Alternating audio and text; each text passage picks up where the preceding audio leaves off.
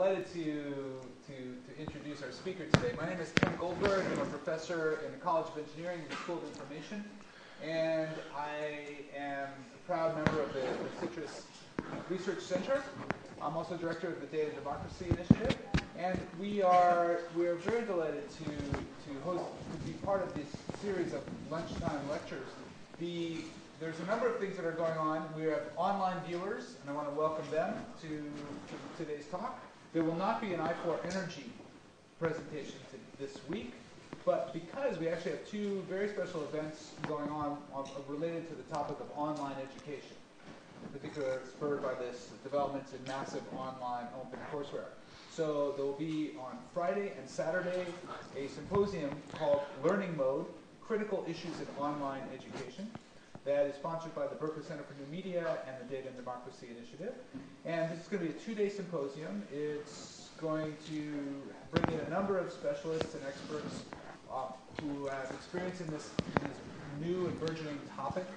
The New York Times, I think, said that 2012 is the year of the MOOC. So we will see what the implications are, and it will be there'll be full 2 days of discussion and presentations and dialogues, and then on Sunday, on March 17th, which I think is also so before the drinking kicks in, we're going to do a college readiness hackathon, and this is sponsored by the University of the UC Office of the President. It is a hackathon to design mobile apps for facilitating students to apply to college. And we're going to have prizes awarded for the best prototype apps, and they're particularly targeting towards middle school, high school, and college transfer students. And you can register for both of those events on the web, and I would always say that if you register and you see one of these events are sold out, please consider coming anyway. There's always overflow space, and we will squeeze you in if you're persistent. So for today, I want to say I've been very excited about Gregg Zachary since I was first introduced to him by John Mark, the topic of technology innovation, and particularly in the developing economies of Africa. He has extensive experience there. He's been on over 30 research trips to Africa, has many, many friends and contacts. He's incredibly well connected within the continent. He has a very nice roots here at Cal. He taught in the RJ school. He's also taught down on the peninsula at Stanford. He's received fellowships from a number of organizations, including the University of Michigan and the German Marshall Fund. He has been a writer for the Wall Street Journal, senior writer from 89 to 2002. He was also senior editor at Time Inc.'s Business 2.0, and he also wrote the Ping column on innovation for the New York Times. He has been incredibly prolific. His articles are always filled with insights and a kind of very astute, critical, I would say, perspective on technologies. He doesn't take anything at face value, and he has a really deep appreciation for a lot of the conventional wisdom and myths surrounding Africa in particular, and he is very quick to cut through a lot of these false impressions and provide key insights. He has a book that just came out this year that is entitled Hotel Africa: The Politics of Escape, which is a collection of essays and insights. And today he's going to tell us about his real vision of the new directions where things are going. And this is based on his experiences and research in Ghana and Uganda. So please join me in welcoming Gregg Zachary. Thank you so much.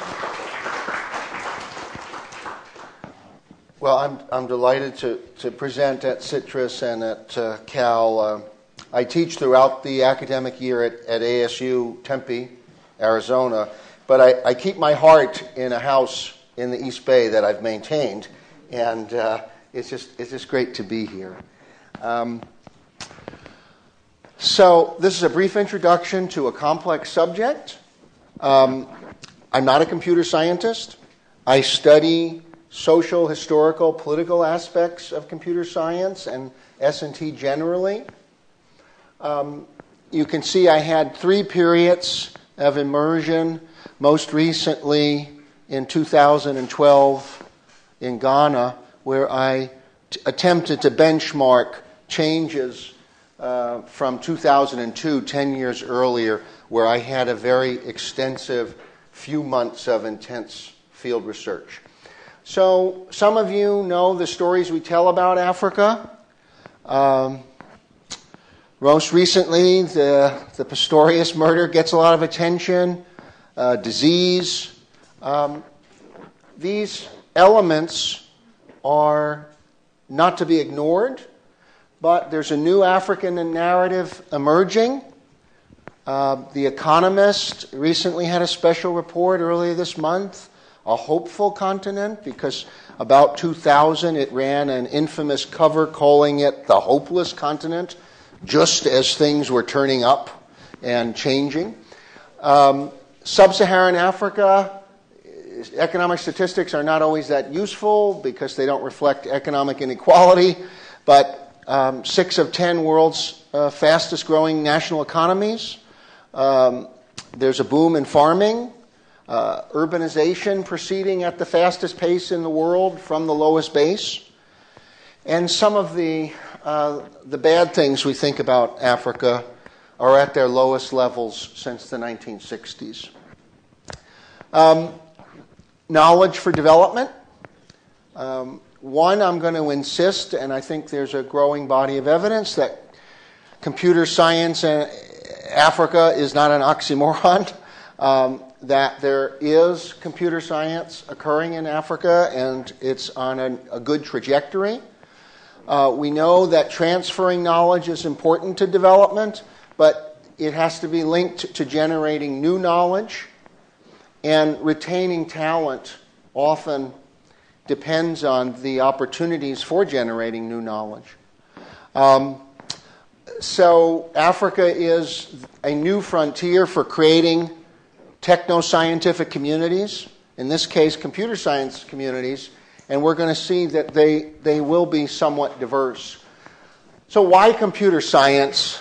I see computer science as an important proxy for the vitality, judging the vitality of science and discovery generally. There are some structural reasons why computer science is interesting for Africa. The low cost of entry, few barriers to participation. A few stars can make a large impact. If you compare CS with, say, the large teams, expensive equipment, the rigid protocols of, say, biomedical research or even clinical trials, or space or astrophysics, you see that computer science offers a relative freedom and opportunity. One important thing is that computer science represents Africans making contributions with brains and not only getting credit for brawn and natural resources. This is a really, really important point to get across. The democratization of science in Africa is occurring fundamentally through digital devices tied to computer science. I'm going to focus on the importance of formal training in EECS, but that's not to ignore that bottoms-up approaches, such as self-taught code writers, are significant. There are other key actors, entrepreneurs, business, government, that of course are going to influence the importance of what scientists can do. Brain circulation, that Dr. Saxenian at the Information School has looked at some years ago with regards to Taiwanese and the United States. Some of that same brain circulation process has been occurring with returning Africans with PhDs and advanced degrees. And then I also think that non-African migrants to labor markets in African cities, specifically in science, are going to be critically important, and that we may see a growing impact from that. So this transformation we're talking about is it's time to stop talking so much about how do you get Africans to absorb technologies from outside their region to how do they create indigenous technologies. And I actually don't know what an Africanized computer science would be, or even if it makes any sense to talk about what effect ethnicity, race, geography has on the character of computer science as knowledge. But if it were totally irrelevant, I'd be surprised. Professor Corsa, who is at a private university in Accra, Ghana, voices what I think you're hearing more and more of from African scientists is, can we create something of our own that's not only valuable to us, but also to others outside of Africa? And she has a PhD from Carnegie Mellon in robotics and is a colleague of Professor Ken Goldberg's. The Internet's got a lot to do with this destabilizing. I think it occurred to many intelligent, active African code writers that if they can download stuff, why can't people download the stuff they make? And I think that's something about IT that doesn't, say, apply to producing pharmaceuticals, say, or a better solar panel. The key thing that I'm focused on is the social reality. Does innovation arise in a social context and out of a felt response to real problems in your existential environment? Because if the answer is no, if that's not relevant at all, then it's very clear that a few smart people in a few places will just innovate for the entire world. The rest of us don't need to bother. It's just an absorption problem. All our problems will be solved by a few people in Cambridge and in Berkeley and a few other spots. So give it up. But I think there's a lot of reasons to think that social reality has a real impact. One is the pervasiveness of mobile phones in the absence of reliable electricity systems and robust landlines, land telecommunications. That's destabilizing. And then to some extent, the geography and climate of tropical Africa may be another issue. I'm going to focus on the one-star university to emerge in Kampala, Makerere University in Uganda.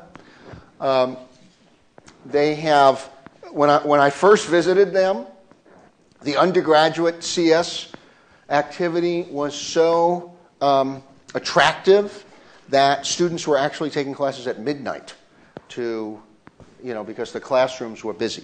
They built a building, and the man who was the spearhead of this computer science program is now the head of the university, which is a very political position in Uganda. Under the British system, they call him the vice chancellor. And so the president, you'll meet him a little later, but the idea that an African university is now run by a computer scientist with a PhD, that gives him enormous advantages in understanding how to mobilize resources and talent from around the world. No other university outside of South Africa has achieved this kind of scale. So areas of research, I'm going to comment on this later, but you're not going to be bowled over about either the goals of research or their nature. But these are some areas people want to play in. The mobile phone is really important. Pattern recognition through capture of mobile phone images. There seems to be a lot of activity there. This is a group of examples from the Makerere CS department. And this is basically taking a picture with your phone of a leaf, a crop leaf, and then your phone has an algorithm in it, and that tells you whether it's a normal leaf. I mean, that's, as a non-computer scientist, what's happening. Innovating on a $100 smartphone, that's a big frontier. Similarly, the same type of activity around identifying whether someone has malaria or not. It's the same principle. The phone does it. Now, why is there a new confidence on the part of both Africans and non-Africans? Is because of this: mobile money. M-Pesa now moves billions of dollars in Kenya. It is the product of the Kenyan social reality that ladies and girls working in cities needed to get money to their mothers. They had to get it safely, and that the old way of doing it, of sending essentially a taxi driver to drive your mother money or putting it in a courier, was unreliable. You had to then call. Once people started calling their mothers, they realized something. If I can call my mother on my mobile phone, why can't I send her money? It turned out that Vodafone, which owns the Kenyan phone operator Safaricom, started to design off of that basic insight that Western Union, MoneyGram, those dominated international transfers of money, but people thought Africans are poor. No poor African's going to give away money, but it turns out there's a thriving middle class in Africa, and that middle class wants to send its family money. And so the money transfer companies were unaware of this, and Vodafone begins designing with Kenyan engineers in Safaricom. It's a group effort. It's definitely an example of a transnational innovation project. It's enormously successful in Kenya for a variety of reasons. It is now moving to other African countries, and it may be the first innovation out of Africa that goes global. This has given great confidence. Now, before I go too much further, I just want to address South Africa. They had a nuclear weapon. They have all kinds of nuclear power plants. They have satellites. But South Africa is a settler state, much like Israel. It developed a separate trajectory. There are some important computer science programs in South Africa, but the spillovers to the rest of Africa are limited. South Africa has growing pressure to educate more South Africans, and the PhD programs in CS are being somehow encouraged to accept more South African students, particularly of color.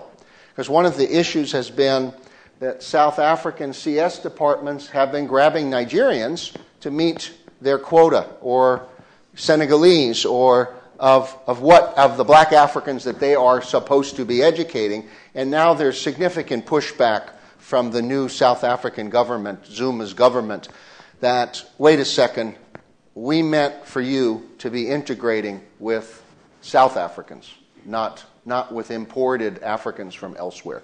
So there's some benefit, some spillover, and South Africa is itself a very interesting laboratory for computer science, but it's not part of the mainstream of this story.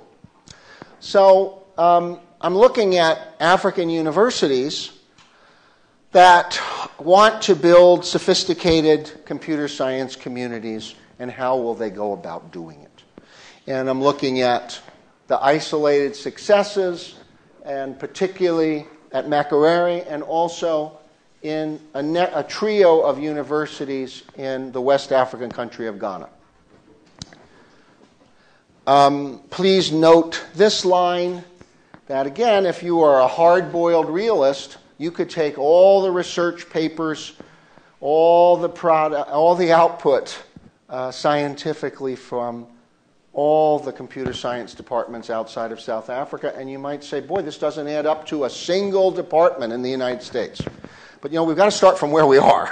And there's a big difference between something and nothing. And I think the upside is really large. Here are some of the drivers. Microsoft and IBM have been in Africa for some time. IBM's been very focused on working with computer scientists and employing computer scientists in South Africa, especially around Cape Town and Johannesburg. Google, because they have opened offices in about a dozen countries, in Nairobi, where their headquarters is, in Kampala, in Accra, the relationship between Google's employees, who often have masters in computer science or business or advanced degrees, and the computer community is prominent.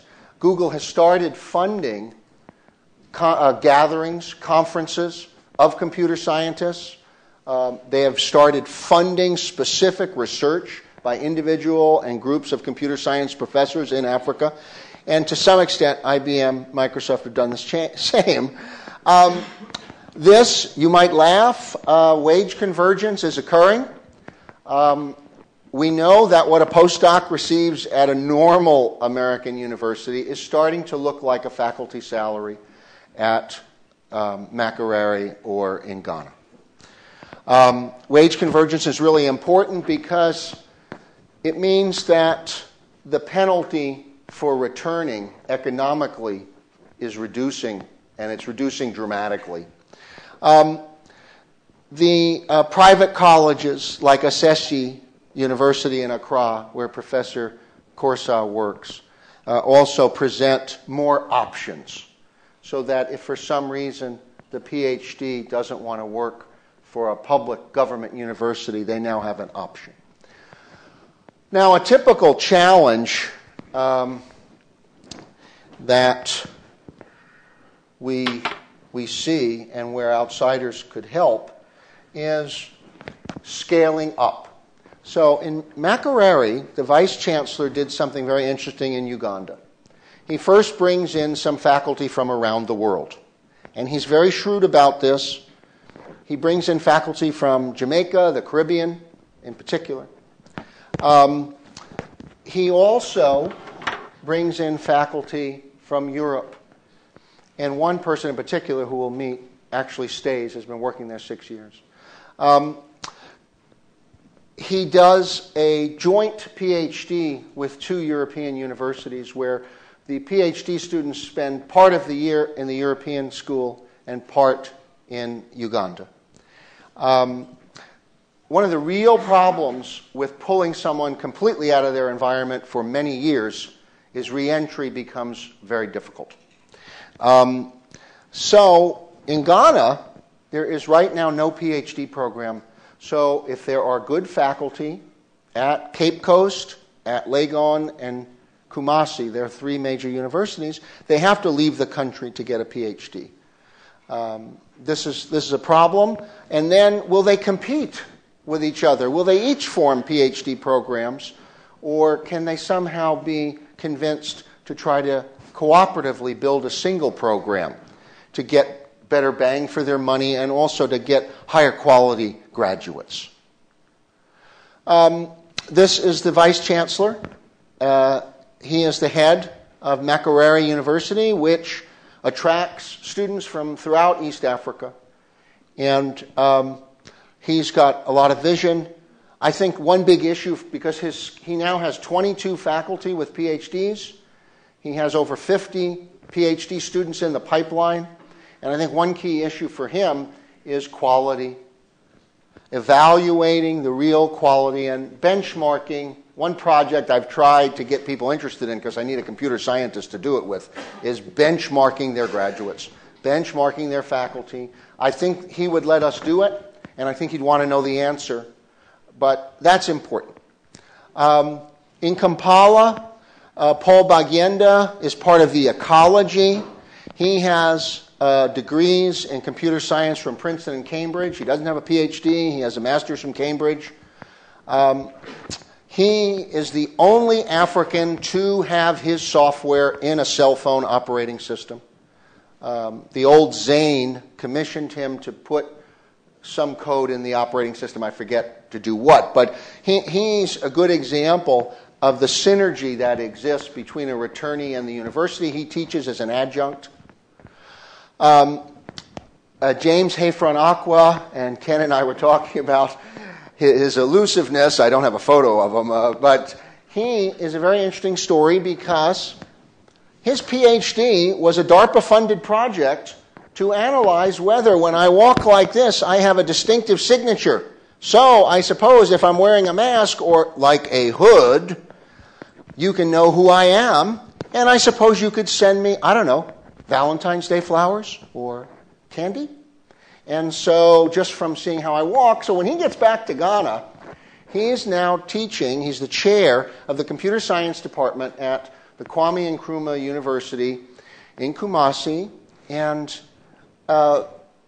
one of the mismatches, skills mismatches, is that the largest government employer says to him, can you help us because we have a lot of people walking out of the building when they're supposed to be working. And some of them even cover their faces so our cameras can't see who they are. He says, what if you could develop a program for us that could tell us who's walking out of work when they're not supposed to be? You know, this is all starting to make sense. This is about the social reality, by the way. Although I wonder from, well, of course, we're dealing with public employees ourselves today, so I won't say. But I mean, every government has this problem. Do public employees put in a full day's work? And this is the Social Security Agency. So this is a little bit got him thinking about how would you put this to civilian use? And it's part of the social conditions that might stimulate something useful. One of the things that I think is interesting is you're seeing China start to be a player, start to be a place where Africans go for one of their degrees. Soviet Union used to be.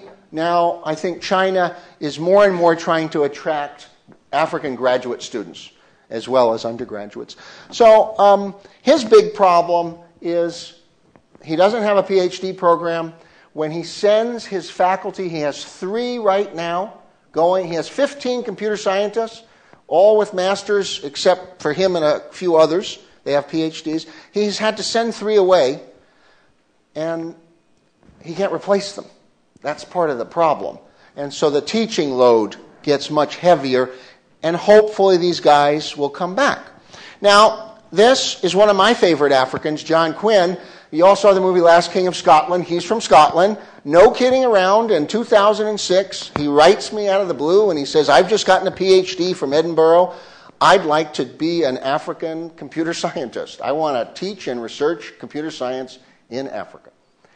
He asked me where he should go. I said, you should go to Kampala. I had some knowledge, and he's been there ever since.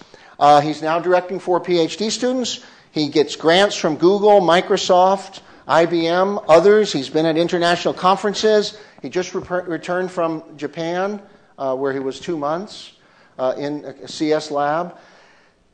What I say to Africans is that the reality is you must import talent to a degree. We have many American scientists that are unemployed. In his case, in Europe, where professors earn much less and postdocs earn much less, the $3,500 he's getting paid, essentially tax-free in Uganda, isn't all that much less than what he'd get at a European university. And so, wage convergence, and he's done some impressive work. This is one of his recent PhD students with the European University. He's homegrown, and he is working on a number of these mobile phone-based projects. Ernest is in the pipeline, and to me, underneath that plain English are a set of mathematical problems and relationships that he's working on. Automatic diagnosis of disease is a pattern recognition problem that they think they have a lot of potential positive applications. So if you're used to seeing African men raping, pillaging, killing, whatever, I'm telling you, I know many more of these guys. I'm impatient with how long it takes for these men to get recognized. It is time to recognize their achievements. Chanda Chisala is from Lusaka. He has a current project, and I can't evaluate it technically, but I've known him for 5 years now, and he believes there is some meaning to the phrase, an African search engine. The Chinese have a search engine. Maybe the Africans will get one too. It sounds quixotic, but he's an extremely accomplished man and very varied. He has a set of programmers working on this. Now, this is the father of computer science in West Africa, former professor from MIT, brought the internet to West Africa in the mid-90s. Nick Quaynor is a legend in African science communities. He still teaches at Cape Coast, and he has made an important positive impact on the community of computer scientists, and he knows world-class excellence.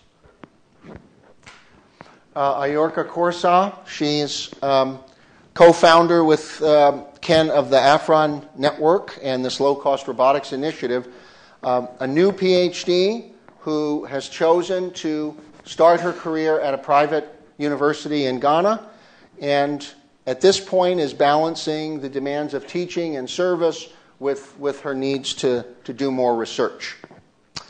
So I'm going to finish up with just a couple of comments about obstacles and then take your questions. You know, many obstacles. Consulting can seem more attractive than research because there is many IT and computing demands in an African country. The top CS faculty member at Cape Coast has been essentially forced to manage the broadband network, which is a big deal because the broadband bill is large, so it means he has to handle a lot of money, and it's essential for the university, so this takes away from his potential research. The lack of coordination. So these are some of the barriers. But I do think that it's not a question of whether, not a question of whether, but when, where is it going to happen?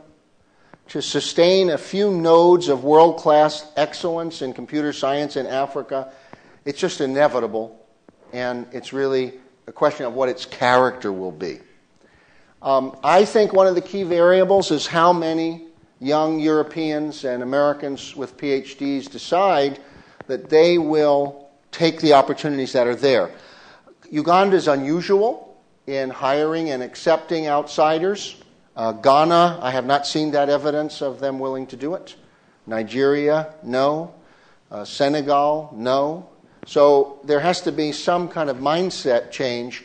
But as Uganda and Makerere gets more and more positive attention globally, I think people will look at them as more of a model. So thanks for listening. It's a pleasure to talk to you about this, and I'm interested in your questions.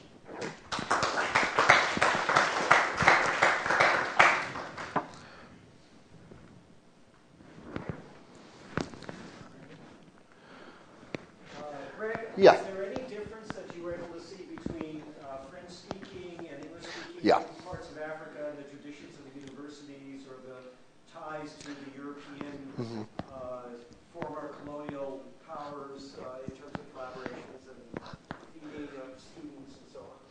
Yes, good question. The situation has essentially flipped from the period of, say, the 60s to the 80s when the Francophone community was fully or very integrated into French universities.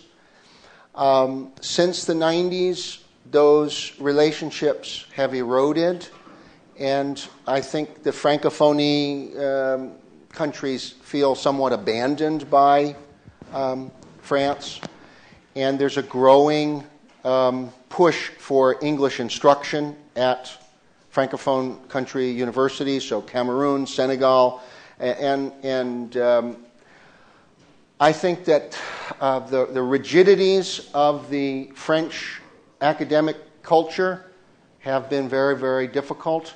The Anglophone world has been more open, and I think the opportunities for collaboration are much greater. Other questions? Yeah, Ken, and then... Thanks, Greg. I'm really curious about I think you're in a really interesting position to see the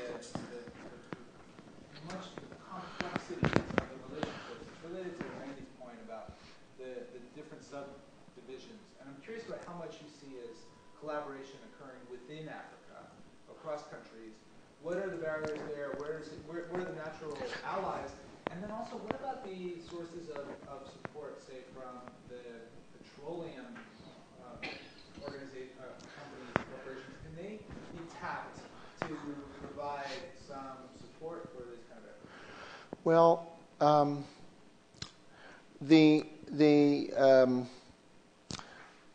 relationship between the local economies, I think, is improving, so that you're seeing more commitment on the part of governments and civil society to support higher education and to value research. I think that outsiders often see the sub-Saharan as a monolith, and there are important sub-regional differences. The first is between Francophone and Anglophone. The second is East, West, Central, Southern. Zambian intellectuals all moved to South Africa. So the pull on Zambia is very big. Rwanda has switched to an Anglophone country, and Kenya, Uganda, Tanzania, Rwanda make a very, very nice unified zone. There's something called the East African Community, and Makerere recruits students from that whole region. West Africa remains really fragmented, and no one seems to understand who does what in Nigeria and what the quality is. There's a professor of computer science at University of Maryland who has made some efforts to work with Nigerian computer science. He's been frustrated. Ghana is much more open, but the depth of talent is much smaller. But so it varies a lot. But people should really pay attention to where they're going and who they want to work with. There's many good reports that Ethiopian scientists have been very good to work with. Surprisingly, the university-educated Ethiopian is Anglophone, and there is an astrophysicist at Western Kentucky, Charles Magruder, who works extensively with Ethiopian astrophysicists in observatories. And but I do think that the petroleum industry is a really difficult one because so much is outsourced. So Schlumberger will hire a lot of Nigerians. They may have advanced degrees, but really it's European. It's European based. So yeah. Two questions. One, I noted a bullet point on an earlier slide that you skipped over, so I want to give you the opportunity to talk about it, and that is the role of grassroots organizations and local innovations and hacker culture in Africa. Okay. Let me answer that one first. You can ask another one. I was concerned that Westerners were overly romanticizing uneducated, self-taught Africans who were using computers. I think this romance fit in with the notion that unschooled people populated Africa and would control Africa's future. I think this was the kind of invidious aspiration for Africans that we need to move past. Just as you send your children to school, you would think an African would want to do that. Just as your children get bachelors in science, you would think an African would want to do that. The idea that they can learn what they need in a web cafe may be true in some cases, but without a functioning university science system, just as in your own country, you cannot succeed in this global economy. So part of what I'm trying to say is there is a role for folks, especially in commercial software, who have grown up through grassroots, but who will be their teachers for the people that want formal education? And why is it that all throughout Asia, India, Korea, Taiwan, they put enormous emphasis on formal education, and as a result, they are doing so badly in technology?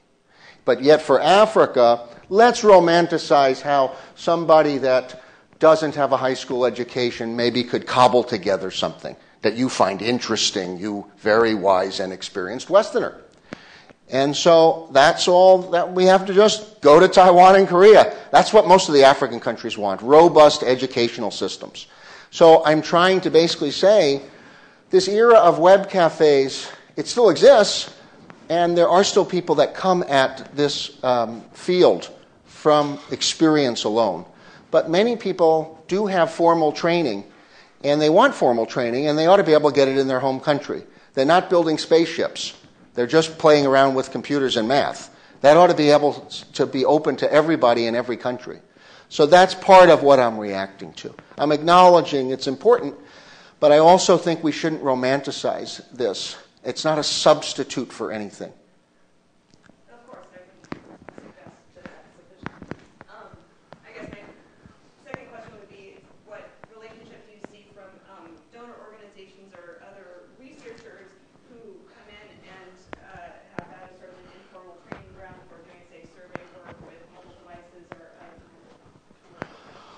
Well,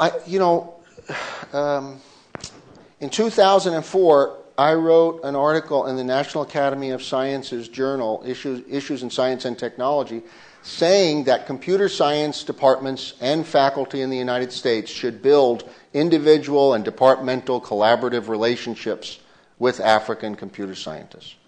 And I still think that NGOs can do what they want, but they're not creating new knowledge. They're not building infrastructure for future generations to engage in science and research. So there are plenty of opportunities for people, I think, to help. Now, I think part of the problem has been the capacity imbalance. You have many powerfully educated, super talented American and Europeans in CS, and when they try to collaborate with an African, even faculty member or graduate student, these imbalances create a lot of tension and misunderstanding. But I think the gap is narrowing, and the opportunities for collaboration are growing, and we're getting much less ahead of our time now. We may still be ahead of our time, but it's much less ahead. And there's going to be a day when the African computer scientists surprise us with something wonderful. Yeah. As someone who grew up in African schools, I wanted to add that this idea that Africans they need education is flawed and I dare say condescending. If you look at the African immigrants in this country, their rate of people with a bachelor's degree and above is almost twice the general population, American population, and that's not because we went to American K through 12. So the K through 12 is great. It's the university level that's the reason we come here, and that's what needs to be, as you say. Yeah, and I think that Edwin, or what Edwin's voicing is, I think, a general feeling that brain drain could be reversed with greater opportunities in higher education. I would say that the sciences within many African cities are not valued as much as, say, a law degree or a medical degree, or accounting. And so one of the issues is, how do you get talented African students to go into the hard sciences? But that's a small point. More questions? I have a question.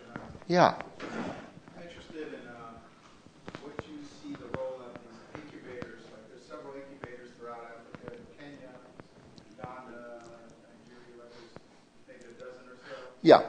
And these all seem to be, let's say, private industry kind of driven. There may be some government support. There may be some university professors teaching there. There's the Center for the Kofi Annan Center in Accra. Right? Yeah, where I have given a lecture at, and I know Dorothy, who runs it. And yeah, so these are very important because they give new signals to university faculty who, at least in Africa, can be cut off from the real world. Second, they create some commercial market which gives employers some incentive to tell the university, hey, your training ought to be a little different. Because one of the common complaints is CS undergraduates, when they get out of school, they're not that employable, according to employers in African cities, that they don't have the right knowledge.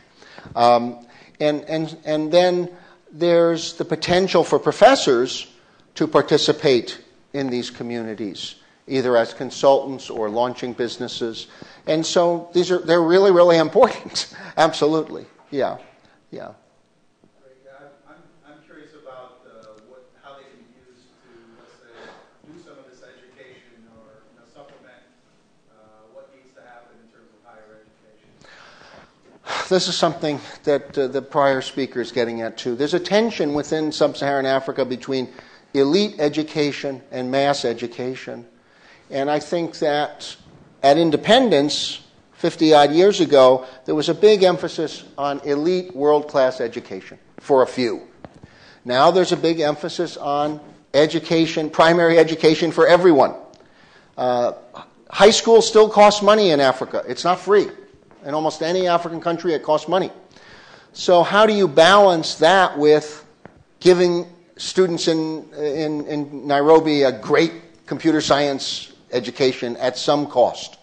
So these are tensions, and I think they're starting to strike a different balance in some of the countries, a little bit more towards excellence in higher learning.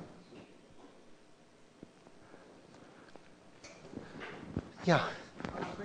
What can we do? I mean, what do you envision, say, American students at Cal doing to this tangible step that we might do to address this?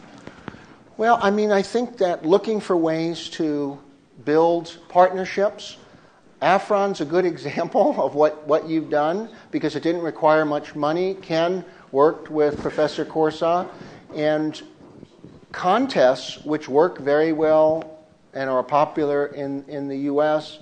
are novel in Africa. And so I think that they're going to draw positive attention.